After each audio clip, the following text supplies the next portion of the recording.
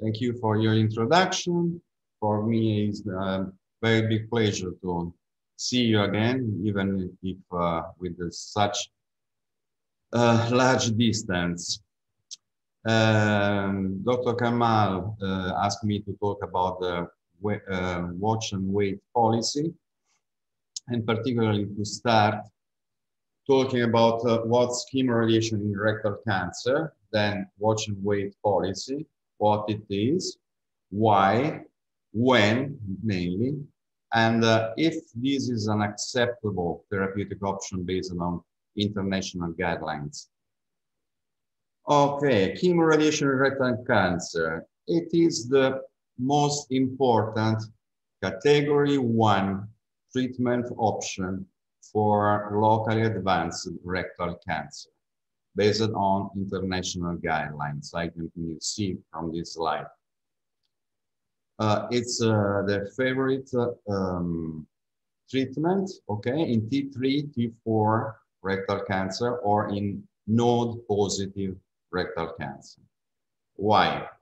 Simply because some good years ago, randomized studies demonstrated very clearly that the preoperative chemotherapy radiation compared to postoperative chemoradiation is able to significantly reduce the rate of local recurrences. And it is also able to reduce significantly the rate of acute toxicity and late toxicity. Moreover, we have several evidence showing us that preoperative chemoradiation is able to improve the rate of sphincter saving procedures. Why? On the left, you can see a large rectal cancer. You see the stenosis of the bowel. In this case, the lower pole, I hope you see my arrow moving, the lower pole of the tumor is very close to the anal canal, meaning the surgeon, to respect a safety margin here, cannot perform an anterior resection. He has to go for an abdominal perineal resection, meaning he has to remove the sphincter. But after chemoradiation, what we see is generally this. It's a very good clinical response. The tumor is smaller. The tumor is far from the anal canal. In this situation, it's very easy for the surgeon to perform an anterior resection. So preoperative chemoradiation is the standard treatment in this situation. It's very important, the response to chemoradiation, to preoperative chemoradiation. Why? This is an old study from our group, and we saw that patients with complete or close to complete pathological response have a local control very close to 100%, and they have a metastasis-free survival of around 90%. So it is important to improve the rate of complete response. How can we do? There is a very simple way to do this. And this is another study we performed on 2,000 patients, Italian patients. It was very, very simple. We retrospectively consider the rate of complete pathological response compared to the interval between chemoradiation and surgery. When this interval was within 6 weeks, the rate of complete response was 12%. When the interval was between 7 and 12 weeks, the rate was double, 23%. When the interval was more of 13 weeks, this rate was 30%. So close to 1 out of 3 patients have complete pathological response. So one message is talk with your surgeons, try to convince them to wait. When you talk with surgeons, they answer, you know, Alessio, we are able to do a lot of things, but waiting is not something nice for us. But they have to wait because this way is the simplest way to improve the rate of complete pathological response and to improve outcome. Now, let's go for watch and wait policy. What is it? It's very simple. After a long course chemoradiation, you wait 6-10 weeks, possibly more, as I told you. Then you proceed with endoscopy, digital rectal examination, and possibly MRI. If there is a complete clinical response, if the tumor disappears, you avoid surgery and you go for careful follow-up of the patient. Why should you use this policy? Well, because it works. Several years ago, a Brazilian surgeon performed this study. She was a lady, performed chemoradiation. She performed chemoradiation in patients with advanced rectal cancer, and then in patients with incomplete response, proceeded with radical surgery. In the other group, patient with complete clinical response, she just followed the patient, avoiding surgery. And then she compared the results of patients treated with the W and W, watch and wait policy, with the best category of resected patients, the one with complete pathological response. And the results were astonishing. Okay, in the resection group, several patients had colostomy or ileostomy. In the W&W group of 71 patients, there were only 3 metastases, the same of these 22 patients resected. There were only 2 out of 71 patients with endorectal recurrence. And incredibly enough, the results in terms of survival and disease-free survival were better compared to patients having resection. So they published this incredible curve of overall survival, a completely horizontal curve. At 10 years, 100% of patients alive. When this paper was published, people start smiling. This guy should be crazy. How possible? But someone was tempted to replicate this experience. And so, some years ago, a systematic review was performed, including 23 studies. And actually, they saw that 2-year local regrowth rate was only 15%.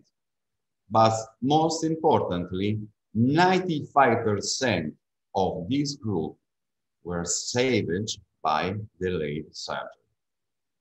So this policy works. They were not able to see any significant difference between wait and watch policy and surgery in terms of local recurrences, cancer-specific mortality, disease-free survival, and overall survival. Let me show in more detail one of the study. In this study, they selected patients with MRI, endoscopy, and also biopsies. And they follow up the patient with MRI, endoscopy every 3 to 6 months. And again, they compare their results with the best group of resected patients, meaning the one with pathological complete response. What they saw was that in 21 patients, only 1 had recurrence and was saved by delayed surgery. All the other patients were without any kind of recurrence of the disease. The results in the control group was a little bit lower, as you can see here. And they concluded that a wait-and-see policy is able to produce results at least as good as that of patients with a pathological complete response after surgery. And again, they show this incredible overall survival of 100% at 5 years. Most importantly, they demonstrated that patients without surgery showed better bowel function, less use of pads, less colonic irrigation, less problem of overflatus, less incontinence, lower mean defecation frequency. Put all together, they had a better quality of life. Why? Because yes, anterior resection is a surgical procedure able to save the sphincter, but not to save the organ. And these patients suffer by the low anterior resection syndrome. It's a highly prevalent, impaired quality of life, sometimes require definitely stomach, and is produced by mechanical and neurological different factors. It affects around 80 to 90% of patients. There are two categories. One includes fecal agency, incontinence, increase of frequency. The other one include constipation, feeling of incomplete evacuation, and bowel emptying difficulties. Some patients report both categories. So, when can we proceed with this particular treatment of rectal cancer? Well, when there is a complete clinical response, meaning when there is no residual tumor on only some fibrosis on MRI. You can see here some sign of residual fibrosis, but MRI is able to distinguish it. When there are no lymph nodes after chemoradiation, when there is no residual tumor at endoscopy, at digital examination, when there is no palpable tumor, you can see here in the D figure the appearance of a complete clinical response. This is the tumor before the treatment. This is the situation of clinical complete response. Some pale area, some erythematous area, sometimes there is a little ulcer, but the tumor disappeared. When there is clinical complete response and when the patient is available for a close follow-up. Close means 4 times a year in the first year and 2 times a year in the following years. This is important because if there is tumor growth, this patient can be saved by surgery. Is it acceptable? Is it accepted by international guidelines? The answer is yes. As I show you, this is the same slide. This is the last version of NCCN guidelines of this year. And you can see here this small w. This small w referred to this comment. I summarize this comment here. Watch and wait policy may be considered in patients with complete response at digital rectal examination, MRI, and endoscopy. They are not talking about biopsies.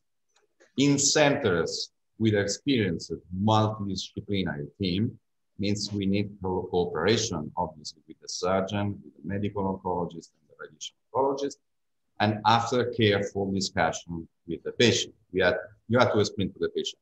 Okay, actually, we don't have large randomized studies showing that W and W policy is the same of standard treatment, but there are a lot of evidence that it works and that it can improve quality of life. So in conclusion, what's W and W? It's no surgery, but careful examination in patients with complete clinical response after chemoradiation. Why? Because the results are the same of surgery, if not better, with better quality of life. When?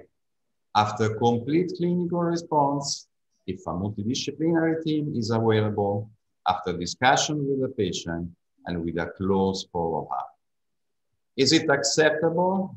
The answer is yes. Based on the international guideline, is now a therapeutic option considered as acceptable. Thank you very much.